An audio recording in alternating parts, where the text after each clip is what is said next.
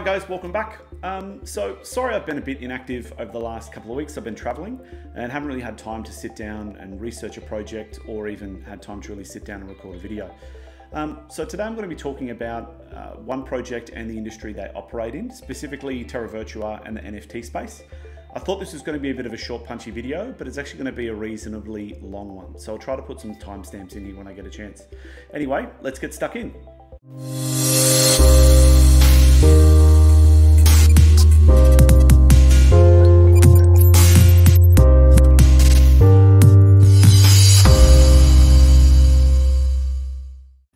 So before we get stuck into it, I'm going to talk a little bit about the NFT market, and I'm going to sort of jump in between the project and the market in which they operate throughout the video.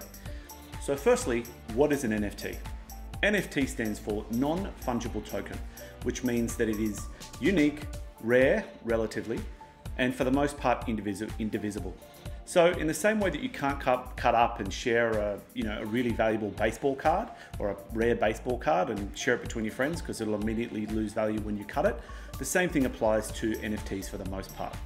So why should you care? NFTs can basically prove that you own a digital asset 100%. They're transferable and obviously authentic.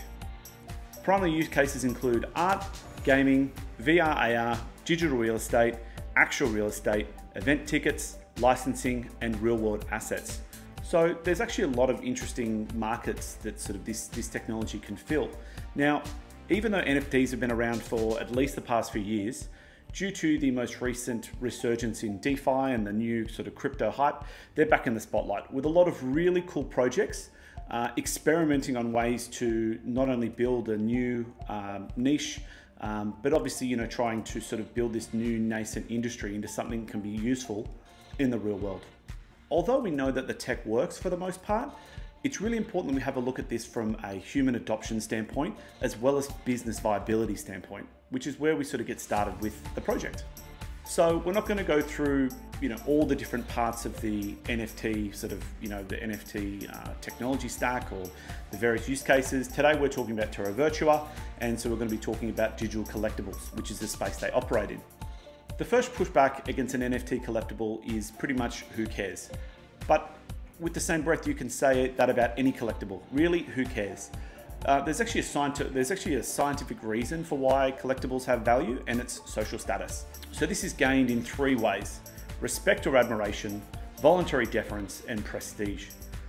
In the case of what the digital space is looking at, pretty much you're looking for respect or admiration or prestige, showing off these cool things that you have that other people don't have access to.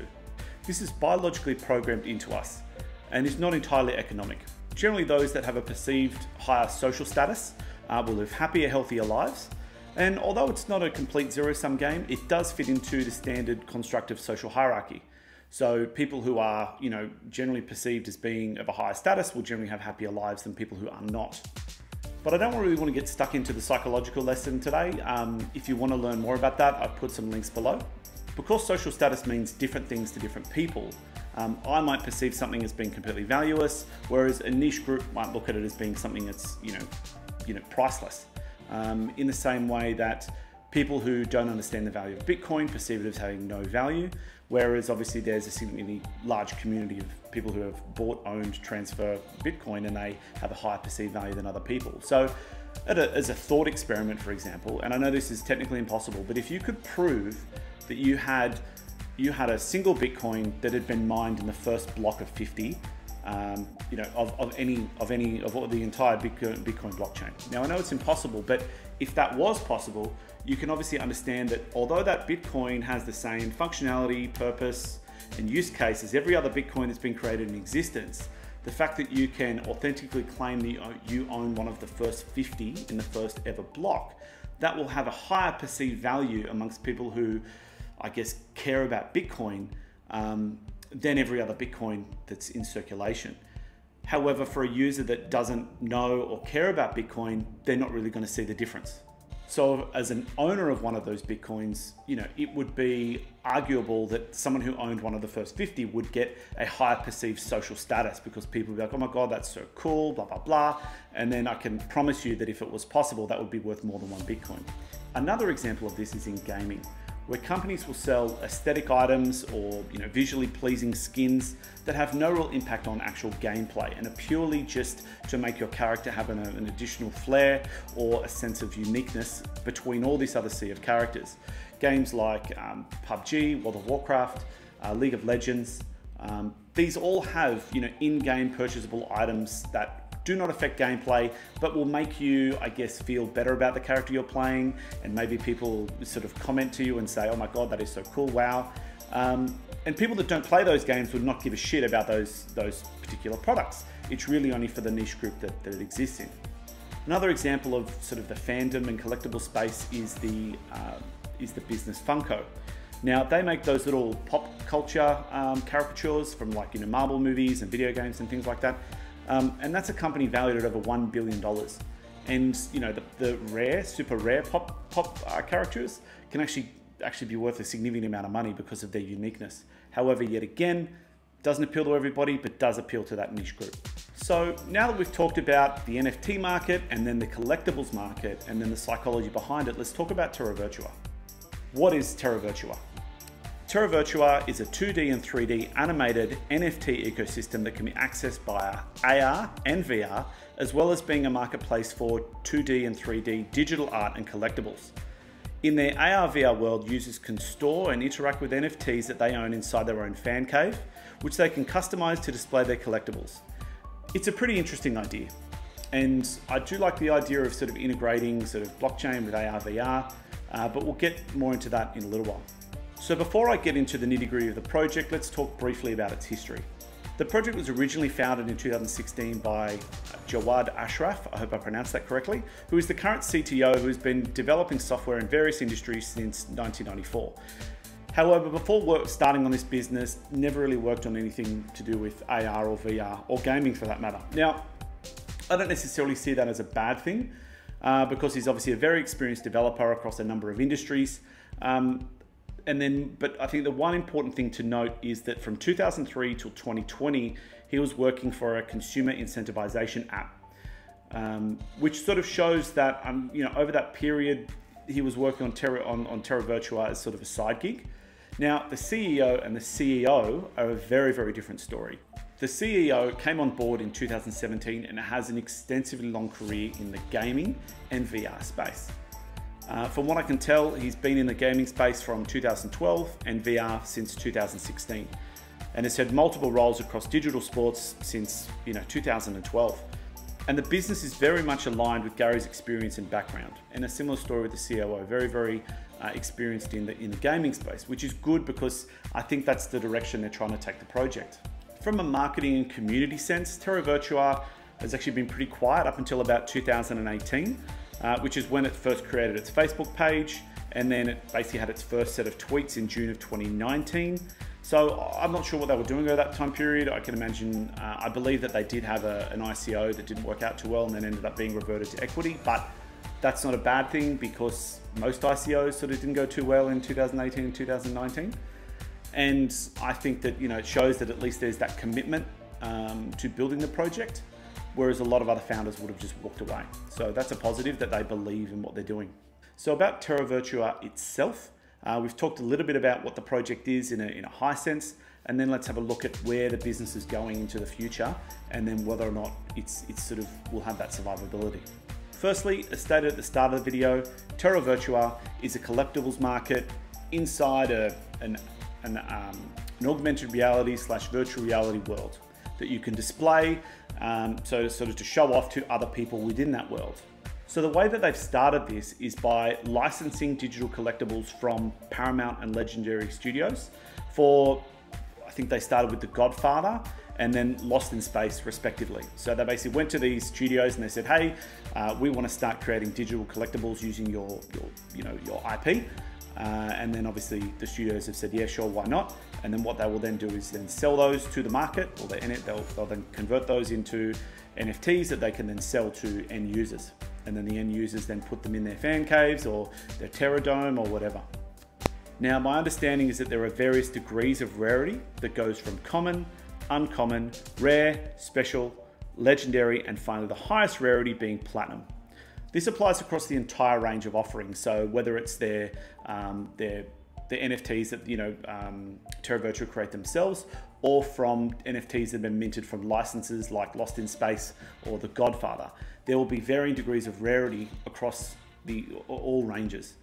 So pretty much as I understand it, the common level NFTs are plentiful, or maybe even unlimited. Don't quote me on that, but there's a lot of them. So it's more about accessibility than it is about increasing value.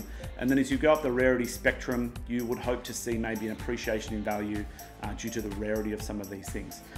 For example, I have seen on the online marketplace, which is pretty much a shop, that one of the ships from Lost in Space is worth like $1,500. Now, the other thing is you can do is, and I'll talk about it a bit later, but other NFTs, if you're a user and you want to try to sell them, there is an online auction house where you can start to auction off your acquired NFTs to other collectors, hopefully at a higher price, but who knows in this market. So it sounds pretty simple at this point, but with any crypto project, there needs to be a token, and we're going to have a look at what the TVK token does. So there are three main functions of Terra Virtua's token, TVK. Number one is the Prestige Club. This is a membership type deal where you have to stake X many tokens and you'll earn rewards. It is multi-tiered, I believe, which means that the more you stake, the higher your tier level, and that accesses more exclusive rewards depending on what tier you're on. Now, that's I've got to say that a lot of companies did that in 2017-18, and it was kind of shitty. But thankfully, there's two other token utilities that will bring more life to this thing other than just that. However, that's just one, and it's not a bad idea. Number two is crafting. So it seems that if you want to be able to create your own NFTs that you can then put on the auction house, so you need to be, you can do a 2D if you're an artist and you want to just sell 2D drawings or something. I'm just making that up. Or if you're a 3D artist and you want to sort of create your own 3D NFTs that you can store and sell within the Terra Virtua ecosystem, you can do that. However, you're going to need some TVK to stake to get access to the developer tools, as far as I understand.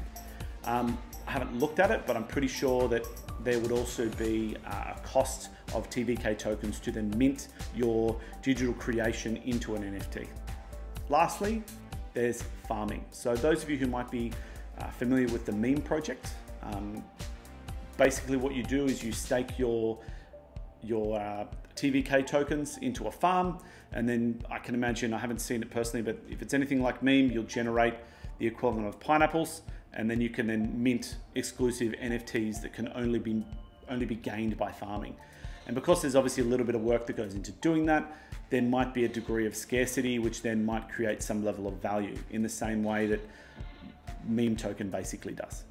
So it's an interesting offering, and you can sort of see that there's a few different uses of these tokens that are already working on existing projects. So they've sort of combined them all into this one sort of ecosystem, which is an interesting way, and it will be interesting to see how the experiment plays out. And I will just underline again that just remember, this is still an experiment.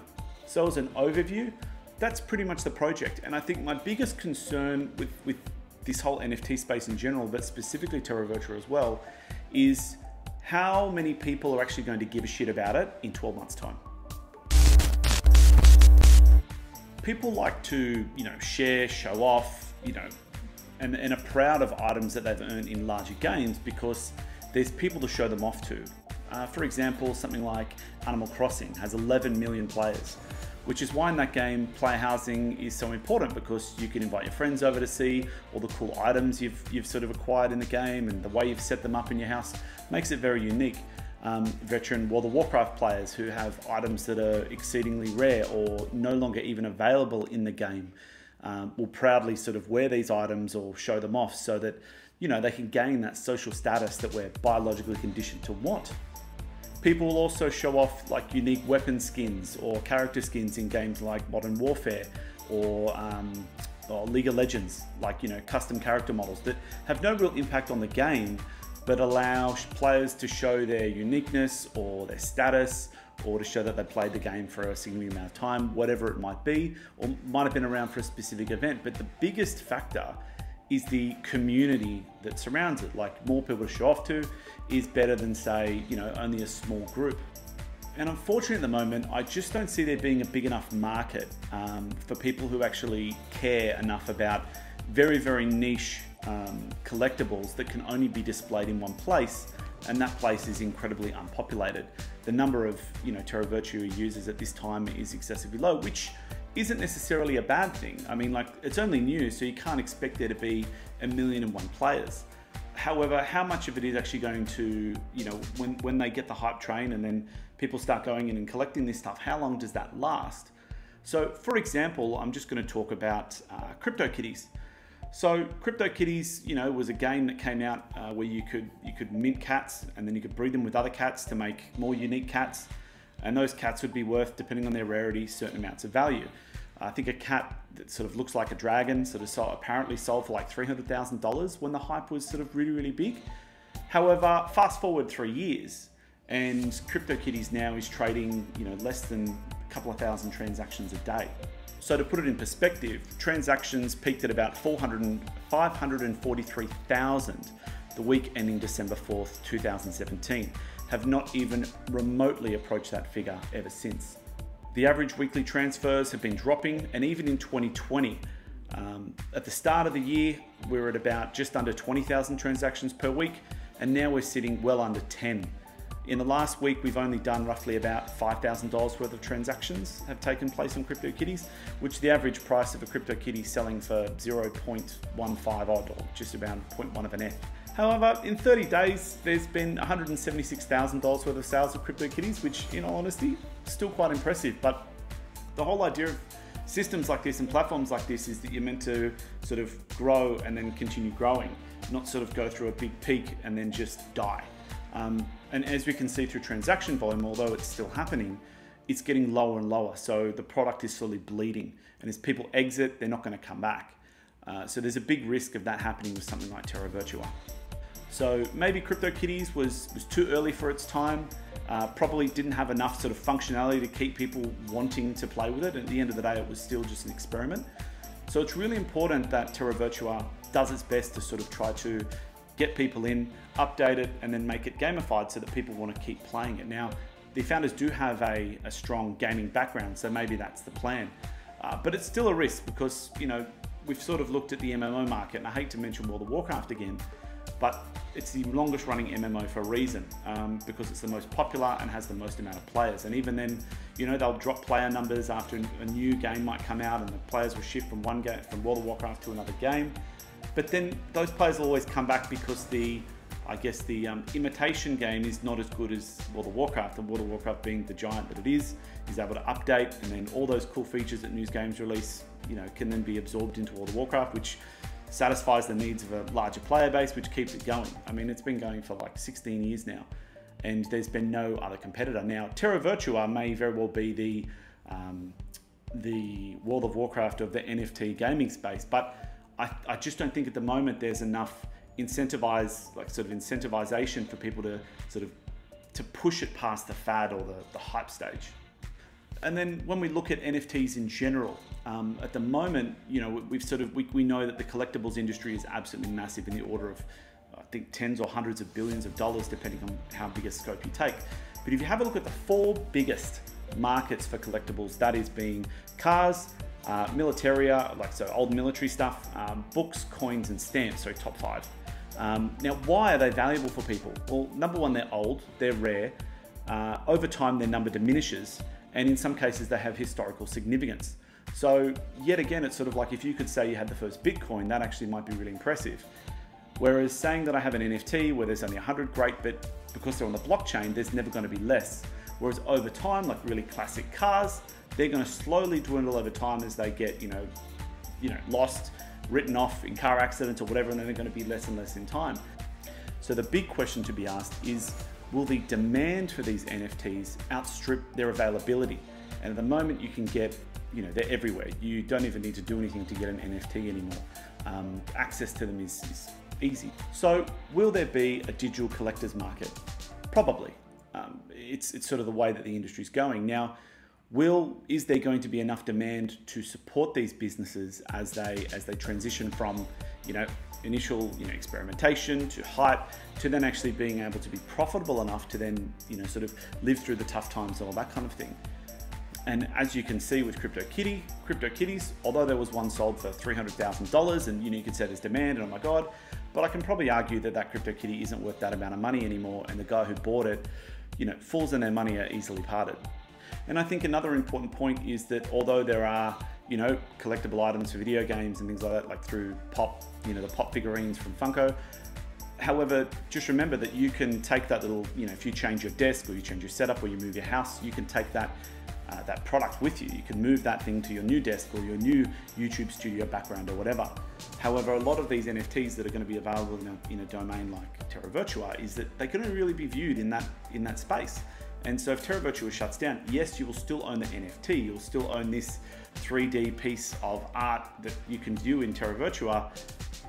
But if there's nowhere to view it, where's the real value? Now, I'm sure that there's going to be some explanation as to how that works, but losing the platform itself incredibly diminishes the value.